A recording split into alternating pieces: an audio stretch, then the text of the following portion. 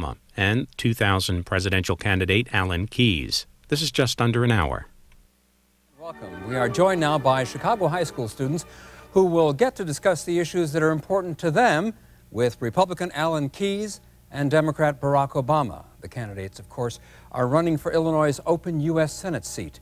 The students are part of Student Voices. That's a national civic education project funded by the Annenberg Foundation. It's run locally by the Mikvah Challenge, a nonprofit group that gets Chicago high school students involved in the political process. And you should know that this program was taped on Wednesday. We begin now with Republican candidate for U.S. Senate Alan Keyes. He won our coin toss. His opponent, Democrat Barack Obama, will join the students later in the hour. Now to our first question from Mr. Keyes, and it comes from Pythian Woods. Pythian, where are you? Hold on. Mr. Keyes, you have expressed the fact that you strongly believe in the Second Amendment right to bear arms, but how can you reconcile this with the fact that 599 people were murdered in Chicago in 2003? Well, I think the simple answer is that 599 people weren't murdered by guns, they were murdered by people. And that means that the real source of crime and violence in our society is not a thing, and we can't pretend that it is. The truth of the matter is that crime and violence originate in the choices that people make, in the character or lack of character they have, in the respect they have for other human beings, and for the laws and rules that ought to govern our society. We are a free people, and one of the things that's essential to freedom is the ability to defend yourself and your liberties. If we are no longer capable of handling the means of our defense, then we'll start to live like medieval people lived, who had to rely on a military class to defend them. But you know what happens then, don't you? That military class becomes your rulers. Free people started to make their progress toward real self-government when they stopped being afraid of the means of self-defense and stood on battlefields to defend their liberty. I think we have some follow-up questions. You had your hand up. How would you feel if your own family member were put, almost like someone were to put them at gunpoint? How would you feel saying that you believe in guns and having them there? People have other means of defending themselves. Speech is a freedom that we have, that we can be able to stop ourselves from using guns. It doesn't always have to resort to guns, and you're trying to say that everything has to resort to guns in defending ourselves, which isn't true. Well, actually, I didn't say that. The question is, if your own family member were assaulted with a gun. When you are confronted, what I'd want if my family member, matter of fact, that happened here in Illinois. Somebody burglarized somebody's house, and they then ran off with stuff, came back a second time, and there were, I think, a 10 and 12-year-old child were in the home. And I'll bet that homeowner was real glad that he had a weapon with which to defend his sleeping children. You're talking about the case in Wilmette. The problem with defending yourself against those who are armed when you're using words is that they end up killing and you end up dead.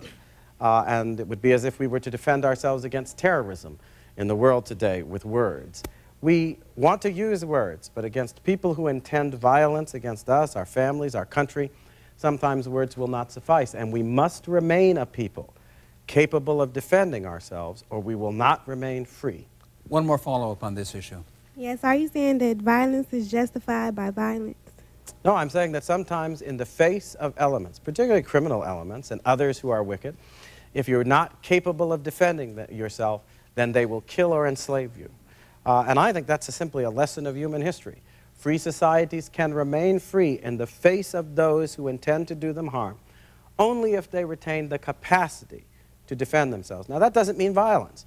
That means the proper use of the means of self-defense in those circumstances where it's necessary. And in our society, that includes an ability on our part, under approaches that would properly educate us in the understanding and use of arms, to do that in our own defense. But remember, the key to the difference between the criminal use and the legitimate use of such weapons lies in the heart, lies in the education. That is what you do with words. You prepare the heart of people properly to approach, properly to understand the attitude they should take toward others. All right, one more follow-up on this question since there's so much interest. I've been a victim of street violence. I was shot. How do you expect me or other people who have been victims of this to feel any safer with more guns available to the people? See, but I think, unhappily, it is not the gun that shot you. Somebody has gotten us to focus on a falsehood. Okay? The problem in our communities is not with weapons, it is with people. And unless we change the people, by the way, anything can be used as a weapon. Do you realize that in Rwanda, 1.5 million people were slaughtered. What were they mostly killed by? Machetes, not guns. Huge, massive death, which resulted not from what thing you used, but from what was going on in the hearts and minds of the people. How about that? Do you feel you were shot by a gun or by a person? Well, I feel I was shot by a person because I was shot by a person, but the person had the gun, which if you're giving out people, I feel that you're letting people not literally giving the guns to the people, but you're allowing them to have it. Then it's like you're telling them, okay, it's okay, Well, you could go ahead and shoot somebody. Let me ask you a question. Do you realize that more people died on our highways last year than died in gun-related violence? Does that mean that we shouldn't let people drive? Certain people are out there, they are killed by knives and other sharp implements in their own homes in domestic violence. Does that mean that, as is true on our airplanes now, we should only allow people to buy plastic utensils? We get into a situation where we come to the conclusion that in order to be safe, we must be treated like children who cannot make responsible decisions, who cannot live together in a responsible way in the presence of anything that's going to be dangerous or harmful. And that means we would no longer be free. There used to be a word, despotism, that described a society where people were not free. Despotes was the Greek word for head of household, and it meant that everyone in the country would be treated as if they are children. Do you think that would be suitable for a free society? Because I think we have to find another way. Okay, this is the very last question, and this time I mean it. I think that we had enough guns on our streets before they became legal to allow the legal influctuation of guns in such a mass way. Do you not feel that you are giving more people who have less stability mentally? You're giving more, you say people kill, not guns. You're allowing these people to get the means to kill, which otherwise, without this influctuation, they wouldn't have. And I don't think it's very hard to get a gun on the streets of Chicago, regardless of whether it's legal or not. You've actually identified the real source of the problem. See? And the real source of the problem lies, as you just said, in the people, not in the guns. The question then arises, what do you do about the people? And at the end of the day, the answer to that question lies in education. The answer to that question lies in morality. The answer to that question lies in shaping heart, mind, and conscience in such a way that one understands the proper and appropriate context in which those things which are intended to defend rights, to defend freedom, to defend the innocent against assault would properly be used rather than using them in criminal enterprises. So you go after the heart to shape the minds of law-abiding citizens. You allow law-abiding citizens access to the means wherewith to defend home and family, and then you apply penalties that should be, I think, fairly strict and harsh to people who abuse their rights in order to harm others. But don't you realize that would be true of every right we have in society? There's not a single right we enjoy that cannot be abused to the harm of others. Shall we take them away from everyone in order to make us safe? No. That would mean an end to freedom.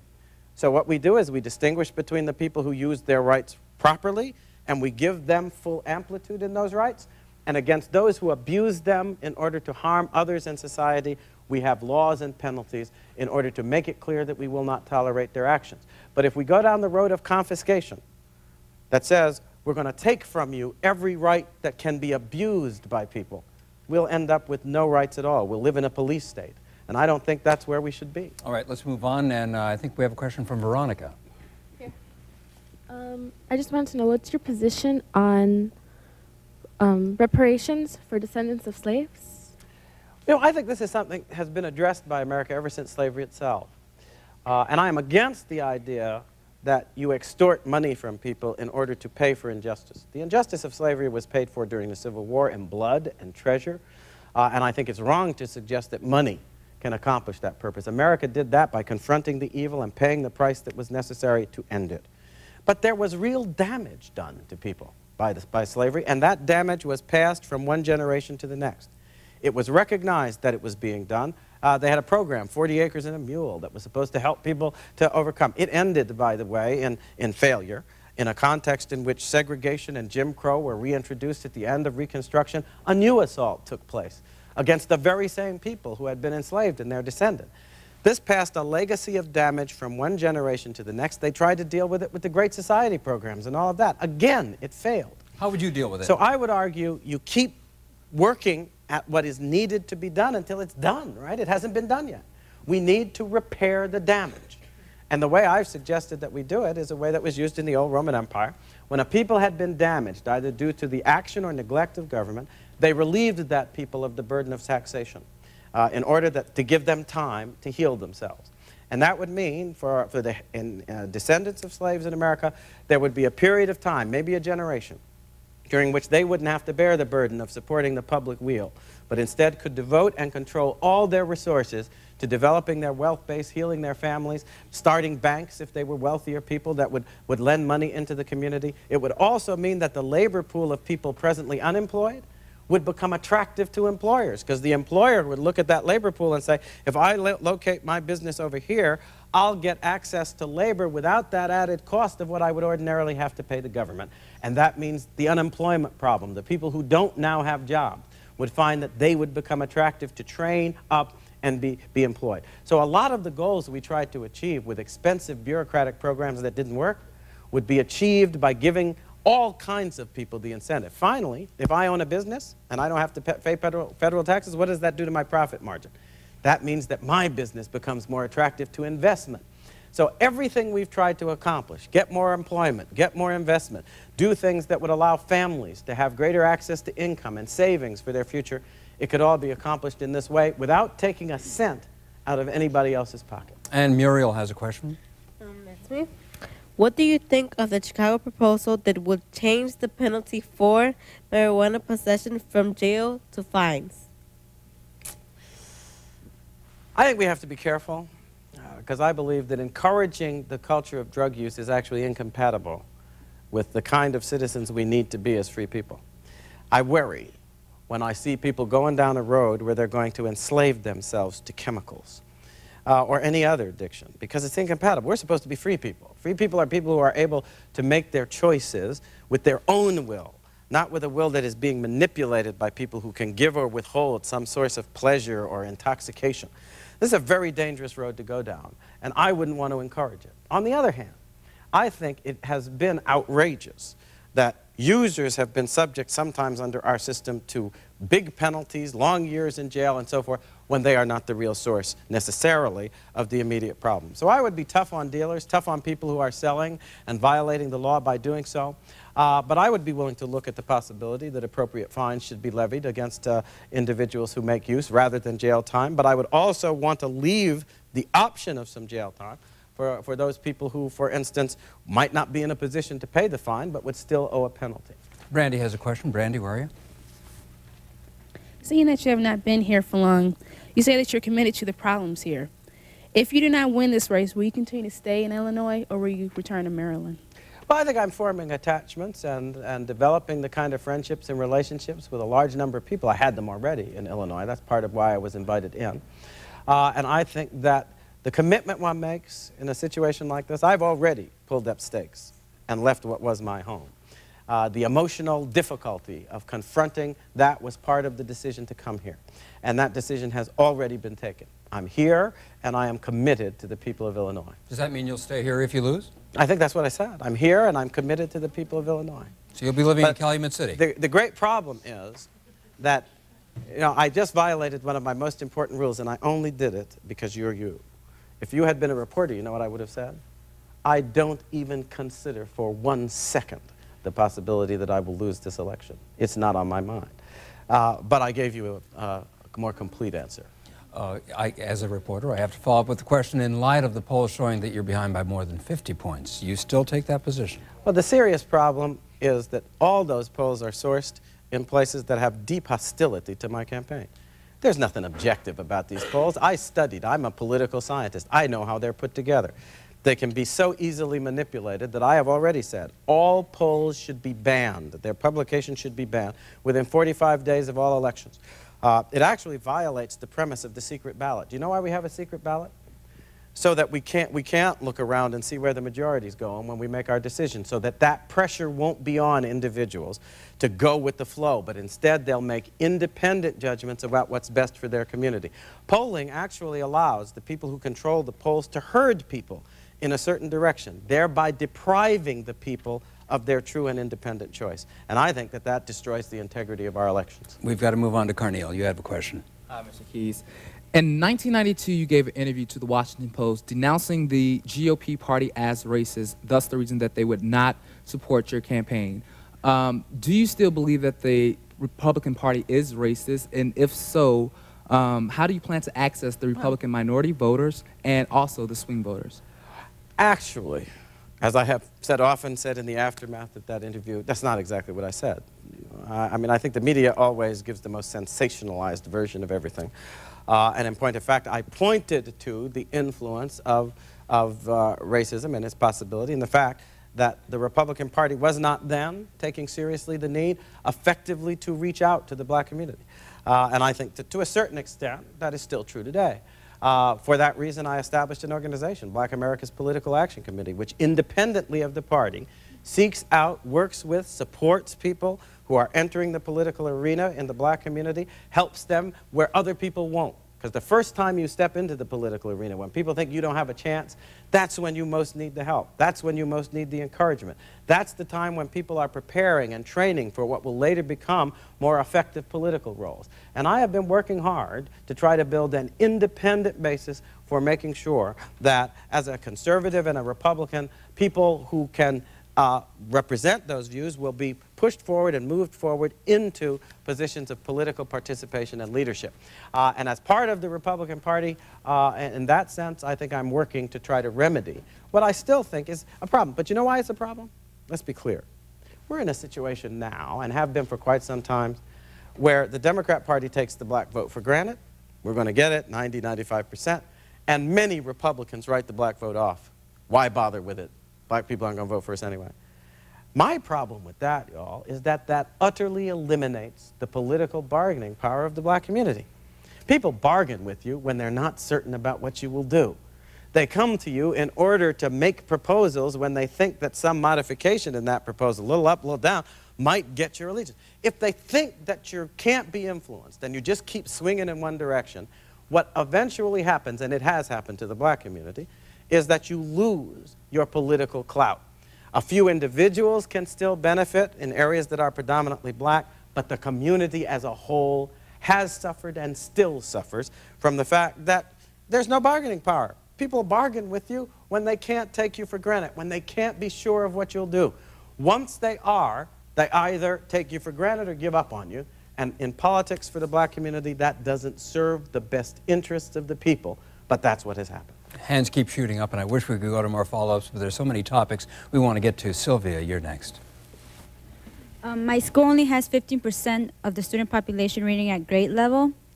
How would you fix my school, or what do you propose to solve this issue? Well, I like the latter formulation better, because I don't think government can fix the schools. I'll be honest with you.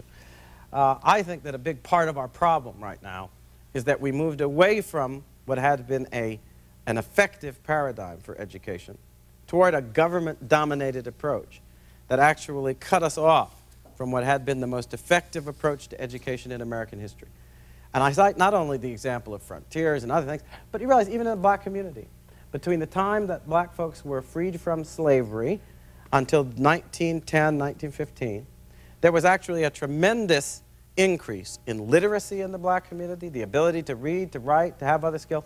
And that was during a time when Jim Crow segregation was actually cutting people off from proper resources in terms of government support for education. How did people do it? They did it through the community, through church-based approaches and things that were based on what families working together insisted on in the way of quality and results for their kids. My solution, therefore, let's give them the power to do it again. Let's say that the money we spend on education will follow the choice of parents, not the choice of educrats, bureaucrats, politicians, that children could then go to schools their parents choose, or better yet, that if you have a community, say a church community, where you've got sometimes thousands of people, hundreds of families, you would be able to take all those children, their presence would constitute a budget with which you could start a school that responded to your needs, that was under your control, and that would be subject to that intimate relationship that's needed between home and school in order for all of this to work. I think that that partnership between the school and the home, based on empowered parents, is the key to getting really effective improvement. Not just going down a road that gives the bureaucrats a chance to impose their standards while imposing penalties, and in a sense, not addressing the real core of what makes for effective education. Because motivation and results are hand in hand, and you don't get those two things unless the home is respected and unless school and home work together like that. But for that to happen, parents have to meet their responsibilities and the schools have to respect the role of the parents. And I think that has been broken down in our society. And we've got to move on to the next topic. And the next question comes from Robin. Mr. Keys, you stated that you oppose gay marriages, but what if a family member told you that they were a homosexual and they said they wanted to get married? Would you support them? Please explain why or why not. Oh, I couldn't. And the reason is very simple. You're asking me a personal question, right? In terms of what I'd say to a family member. And that has to be governed, doesn't it, by my personal conscience? And my personal conscience is shaped by my faith. And my faith is very clear that homosexual relationships are sinful and wrong. And I will not facilitate my children, whom I love, in going down a path that, according to my faith, leads to a kind of death that's worse than physical death. And as a result, of course I'm not going to do that. You don't love somebody if you become the facilitator of the destruction of their spiritual and moral life. And so from a personal point of view, I would have to take the stand that this is a relationship that leads to a place that is destructive of moral and spiritual existence. And I would not approve, I would not facilitate, I would not support, because God would not forgive me for abandoning truth where my child is concerned. We think we love people when we lead them down roads like this. No, we don't. We hate them. You hate somebody when you're willing to allow them to risk their immortal souls and spiritual life for the sake of something that at the end of the day, in your belief and faith, you objectively know to be wrong.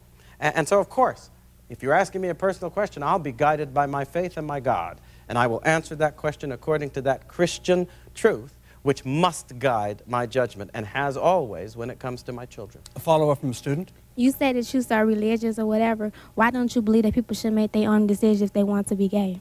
Well, meaning no offense, he didn't ask me whether I would interfere, stop, or somehow. I can't do that. Adult people will make their judgments. He asked whether I'd facilitate, help, support. The answer to that question is no. It would be as if someone came and said, I want to kill myself. Will you help me? According to my personal conscience and belief, the answer to that question is absolutely not. That is a violation of the laws of God. I would be a murderer. I can't facilitate my children in going down a path that leads to their destruction. If you ask me to do that, you are saying you violate your faith, violate your conscience, disobey what you objectively believe to be the will of God, and set your children on a road that you deeply believe will lead to their destruction. And not their physical destruction, to their destruction in the eternal sense that they will be cut off from that salvation which God has offered to them. And that would be to betray my God, and that does not lead, that's not an act of love. My job with respect to my children is to try to example to them and help them to establish the relationship with God, not to go down a path that would destroy it. I'm very religious myself. I'm Seventh-day Adventist. We believe that we do not accept it, but we're not saying that we're going to dislike that person because of that. That's, for instance, saying like your daughter got pregnant. You wouldn't ban her. You wouldn't put her away. You would have to support her and whatnot, things like that. But it's like you can't, if you're such a Christian, you're supposed to forgive and forget, and you're supposed to love that person no matter what they do. It's their choice. But actually, two things. First part of that statement, I don't know where it came from. I was asked whether I would facilitate, support, do this and that with gay marriage. I said no. I was not asked whether I would like my child, whether I would love my child, whether I would do that. That's not implied. All I pointed out, though, was when you facilitate someone in a path that you believe to be destructive in the most fundamental sense possible, that facilitation is not love. It is hatred. And I will not act in a way of hatred toward my children whom I love.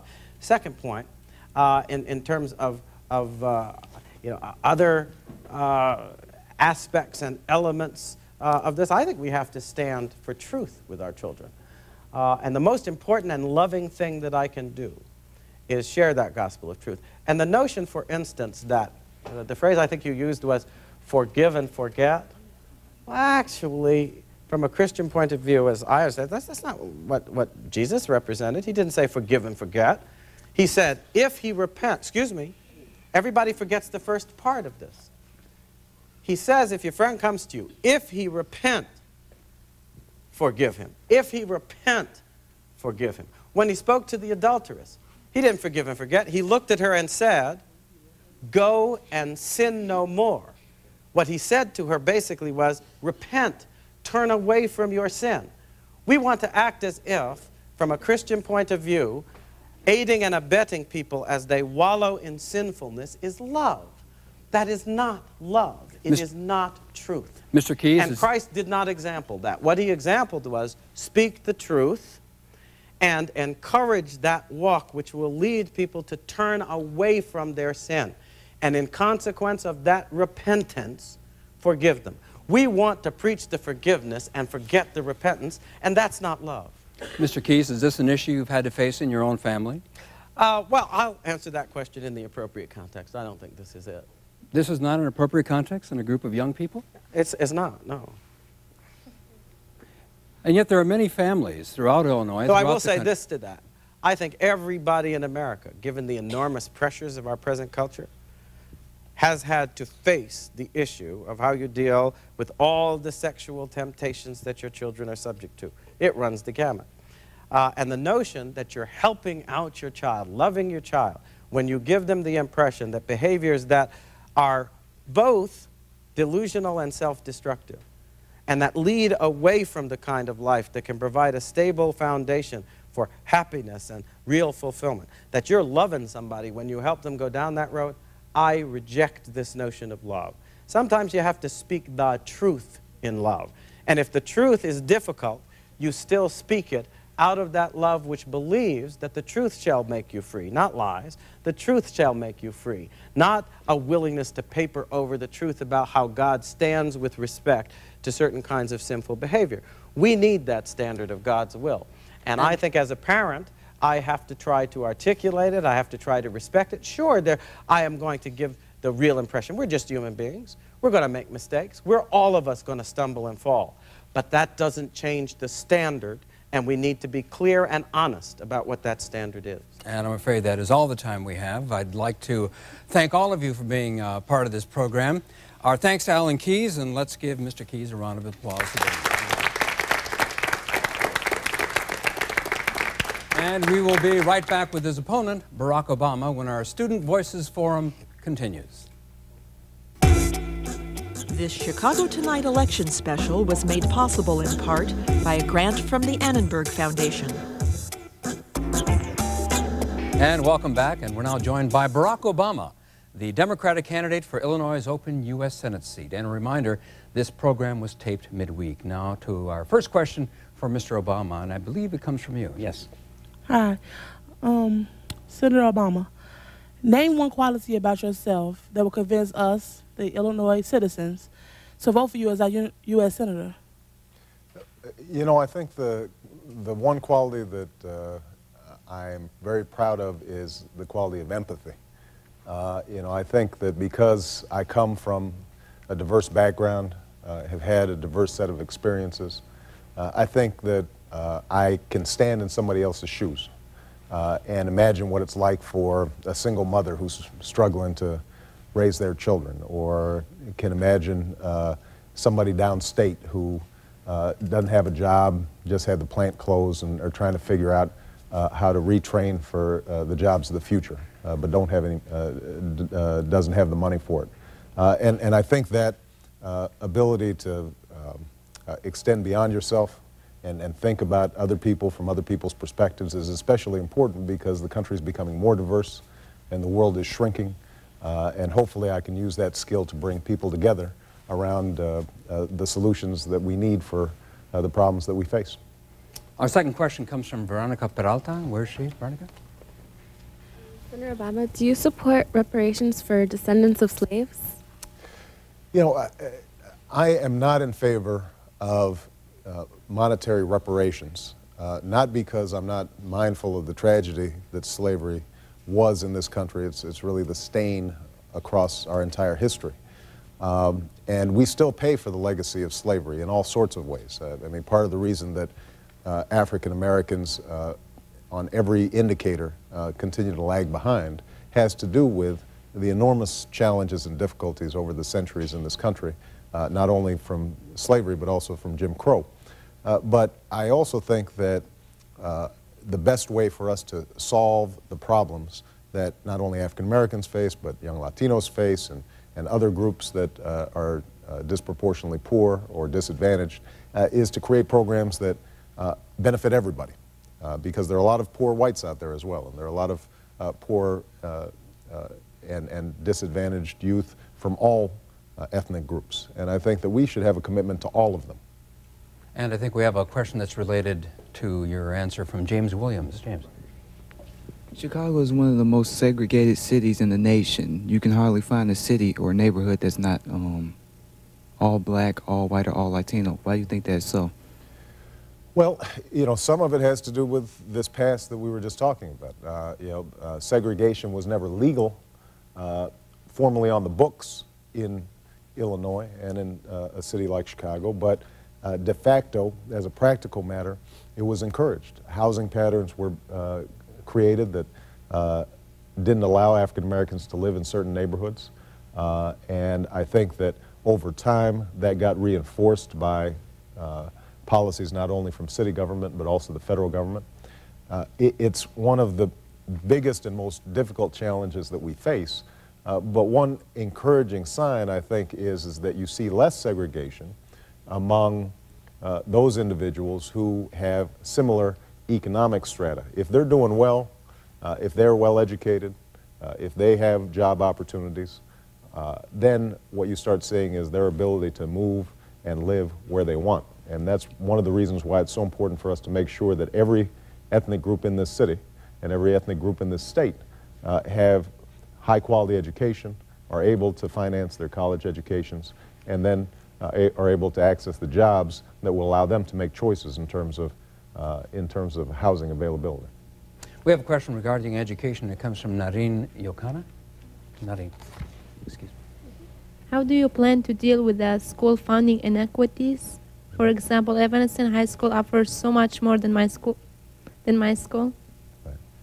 This is something that's been a problem not only in Illinois but in almost every state, because we rely too much on property taxes to finance our public schools, and some areas have much higher property tax values than other areas, and so as a consequence it creates these inequalities. Now, most of those problems have to be dealt with at the state level. But there are a couple of things that the federal government can do, and as a consequence, a couple of things that a U.S. Senator can do to deal with this issue.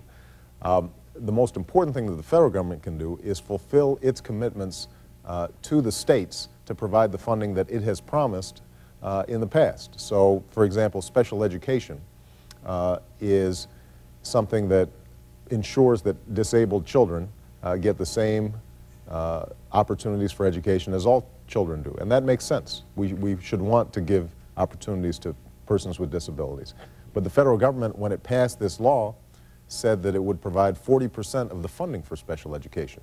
It's never come close to that. It's only provided typically 15, 17%. And what that means is that local school districts have to make up the shortfall. So the federal government has not fulfilled its duties to the schools at the state level, has not reimbursed the state for education funding, and that makes it harder then for us to change the formula to lift schools up so that every school has a baseline of support that it needs. And my job, I think, as a U.S. Senator is to make sure that the United States government fulfills its promise in terms of the money that's supposed to be coming into Illinois. Mr. Obama, follow-up questions along those lines.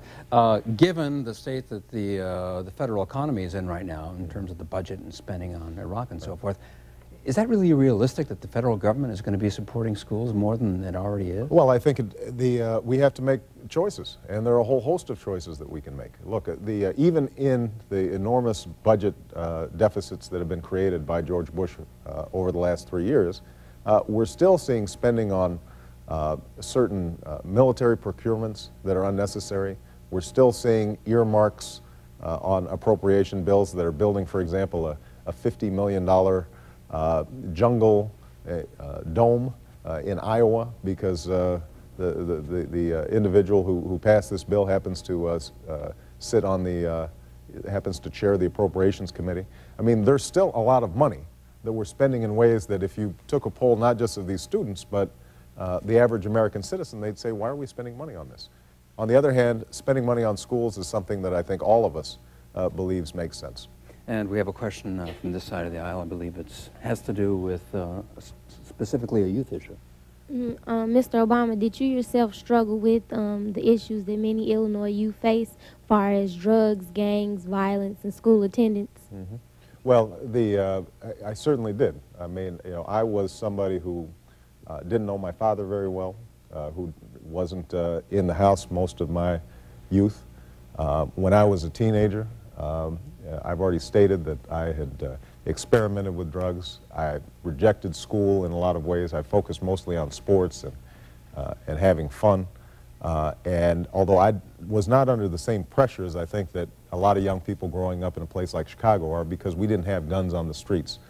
We'd get in fights, but they were fist fights, right? You didn't have somebody, you know, pulling out a 9mm just because you got in an argument. So the pressures that young people feel now, I think, are much more intense than anything that I had to go through. But I do know that the confusion and the lack of role models and the sense sometimes that nobody's listening to you or that you don't have a stake in the society, I think those are things that I experienced partly as an African American, but partly I think it's what a lot of young people go through generally. And one of the ways that I got out of that bad place and started taking my schoolwork seriously and started you know, not drinking and doing drugs was to refocus my attention on not just myself but the community around me, and started to ask questions about, well, why is it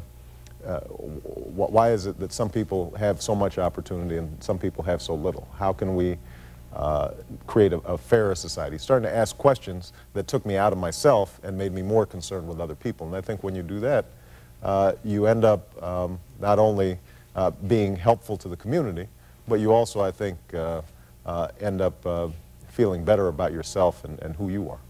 Any follow-ups to that? Yes.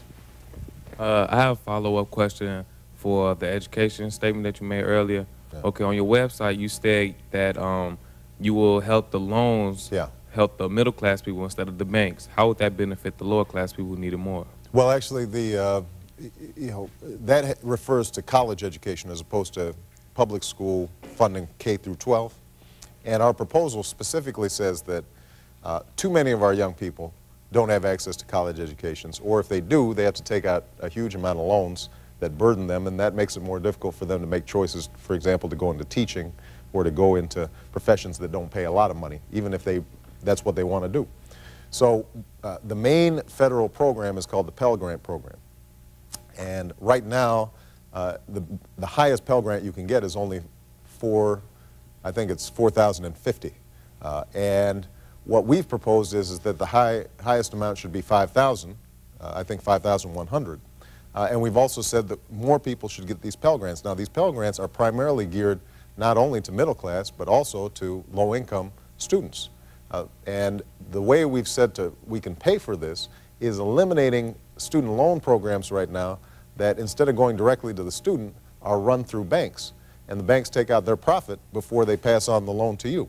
And what we've said is, if you just cut out the middleman and you have the federal government directly giving those loans to the students, which is about how half of the student loans currently are financed, you would free up about $4.5 billion that could be used to expand loans for all students. So it's not just middle-class students. In fact, low-income students are the people who benefit the most from these Pell Grant programs. And there was another follow-up question. Yes, ma'am. I was wondering, what was your platform for after-school activities for inner-city schools? Well, you know, I think this is a critical component, and it goes to the question earlier about getting into trouble or, you know, not always being on the right track when I was young. Every study shows that the highest incidence of youth violence, delinquency, run-ins with the law happen after school. Those hours from 3 to 6 are the periods of time when young people are most likely to get into trouble. So the more we can invest in after-school programs, the better off we are. Most of the after-school programs that are currently operating are oversubscribed, meaning there are too many young people want to sign up and there are not enough slots. And so to the extent that we can gradually increase those programs and also work with non-for-profit organizations, church groups, synagogues, mosques, other organizations that potentially have the facilities but just need a little bit of money to help subsidize it, as long as they're open to all youth and not just youth that are members of that church, those are institutions that I think we need to build on in terms of improving access. Mr. Obama, I want to get back to something you said in answering your question about how you were able to sort of extricate yourself from drugs and alcohol. Right. You said that you started asking questions about the larger community, but what prompted you to start asking questions about the larger community? Was there somebody who influenced you? Yeah. Was it strictly an internal realization? What can other young people learn from that? Well, you know, I think there were a couple of things. One, I do think that I had good influences. When I finally got to college, there were certain professors who would ask me questions about... No, but I'm talking about how you managed to get away from drugs and alcohol specifically. Well, that's what I'm talking about specifically, is that, well, here's what I would say, is that I think most of the time young people who get involved in drugs or alcohol or just don't pay attention to schoolwork, that's a symptom. And the larger cause is they don't know who they are or what they care about, what values are important to them. And so when teachers professors that I respected started asking me questions about, you know, what are you going to do with your life? Or what responsibility do you take for the situation in the communities that you're living in? Or recommending books to me that spoke to the struggles that had taken place you know, in the civil rights movement, or the SNCC workers who went down south, or the Freedom Riders who helped to secure voting rights for people. And they started holding up these models of what was possible in your life. Then when you start embracing that, then all these other distractions start fading away. And they faded away naturally because suddenly I was consumed and much more interested in how could I have an impact on this larger world. And I knew I couldn't have an impact on this larger world just playing basketball all the time, because I wasn't tall enough and you know, I didn't have a very good right hand. Let's go back to a question from a student, Anais. I would like to know, currently your children, do they attend public or private school? And when you made this decision, did you or do you still currently feel that that was the best educational outlet for them? Right. Well, I have very young children. I've got a 6-year-old and a 3-year-old. Right now they attend lab school, which is a private school. We sent them there primarily because it's 5 minutes from our house, and I teach at the University of Chicago, as does, and my wife works at the University of Chicago, so we get very deep discounts in terms of the rates. Should I be fortunate enough to win this election, then we are still trying to figure out, you know, what schooling is going to be appropriate. My preference is going to be to send them to one of the language academies or the magnet schools that exist within the public school system if they are in Chicago. But we didn't want to make a transition because it was a 3-year program, and they had a preschool program that was actually cheaper than had we gone to the public schools. And unfortunately, one of the things you learn when you go into public office is you don't make a lot of money. So, you know, some of this was financial in terms of the decisions that we made. You know, just following up on that, there was a report this past week that a high percentage of public school teachers are sending their children to private schools. What message does it send when high visibility people, not just teachers, when high visibility teachers send their kids to private schools? Well, I think that there is no doubt, and that's part of the reason why I'm interested in finding the right public school for my daughters. I think it's important for us to show that we have that commitment. Now, the truth of the matter is that there are a bunch of public schools in the city of Chicago and in a lot of urban areas all across the state that aren't working as well as they should. And I think that, you know, every parent wants to make sure that their child is getting the best possible education. We do have a commitment, though, and have to have a commitment to making sure that all children have those opportunities. And that's something that all of us, I think, have to be committed to, teachers, principals, students, and parents. Because, you know, since we've been talking a lot about education, one of the things that I always emphasize is we can get more money for the public schools, but that money is not going to make any difference if, you know, kids don't turn off the television set and they don't put away the PlayStation, and we don't get over sort of an attitude that I think exists in many minority communities where if you are succeeding in school, then you're a jerk or a nerd or you're acting white. You know, those kinds of attitudes, I think, contribute to us not having as good of an educational opportunity as we should have. I think we have a question from Iris Martinez. Iris? How would you handle the violence and the gang-related crimes and killings of kids my age in my community? Well, you know, the violence that exists in many communities in Chicago have a lot of different sources. But here's a couple things that we know. Easy access to illegal handguns is something that we have to shut down. And I've repeatedly suggested that we have to have programs, for example, if gun dealers are selling to straw purchasers. And, you know, and what that means is somebody who says, I'm going to buy 15 guns, but it's not really just for them. They put them in the back of a car and then they come into the neighborhood and start distributing them. That those people and the dealers have to be held accountable for that, to try to eliminate some of the guns on the streets. We also know, though, that young people don't shoot each other when they're succeeding in school. And so everything that we've talked about in terms of education has to be something that we focus on. The third area that I think makes a difference is programs like Ceasefire, for example, a program that has teams of people, many of them young people, many of them former gangbangers, who are trained to mediate and intervene quickly when there's a conflict.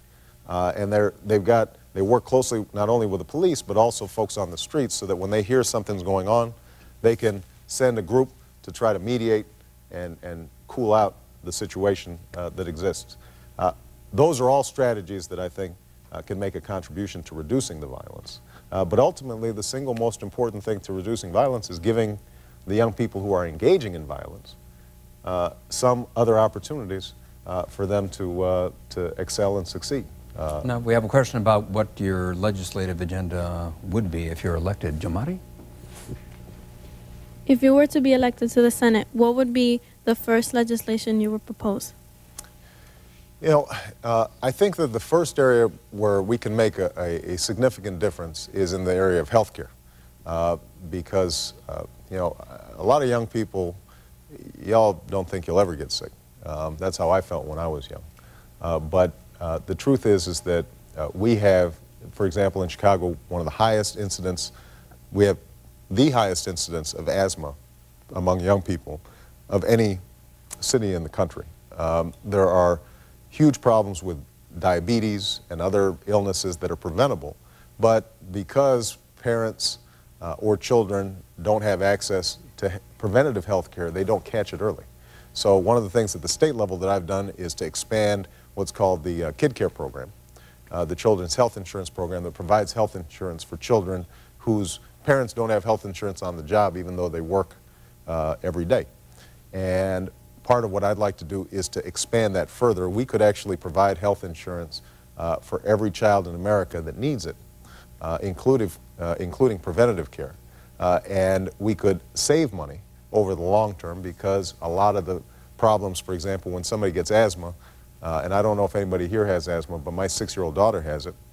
And one time we had to take her to the hospital And when you go to the hospital, you'll see families who make a weekly trip with their children to the hospital, which is hugely expensive. It's in the emergency room, instead of giving them the kinds of treatments early that would actually save money. So that's, I think, an area that I'd like to focus on right away. Question from Gustavo Laboy. I personally think abortion is wrong. Why do you support the women's right to have an abortion? Well, you know, I think abortion's a difficult moral issue. And I think that different people have different views depending on their faith and their beliefs. What I've consistently said is that after viability, after a child is, or after a fetus is able to live outside the mother's body, outside the womb, then it's appropriate to be able to restrict those abortions, because essentially at that point that fetus can live separate from the mother, and I think we would all agree that we should preserve that life. Before viability, when that fetus can't live outside the mother's womb, you or I may have very personal views about what that fetus is and whether it should be able to survive or not. But it's not our position to impose on that woman something that has to do with her body. You know, it's her body, essentially, that is at stake. And it's up to her conscience, in consultation with her doctor and her minister, and, you know, in a conversation with her family, that has to make those determinations.